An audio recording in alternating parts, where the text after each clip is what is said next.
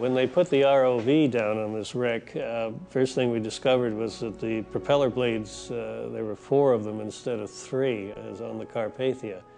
And then we pulled up a soup tureen, and when we cleaned it off and read the bottom, instead of Canard, it said Hamburg American Lines. And so when we researched out this ship, we found it was called the Isis, and it went down in 1936 in a terrible storm, killed all 35 of the crew. The only survivor was the cabin boy. But it was just a wreck that somehow slipped through the cracks and was swept under the carpet. Although finding the Isis is simply a footnote to the team's search for Carpathia, they can't help but think of that ship's last moments when huge waves crushed the vessel's bow and sent her to the bottom.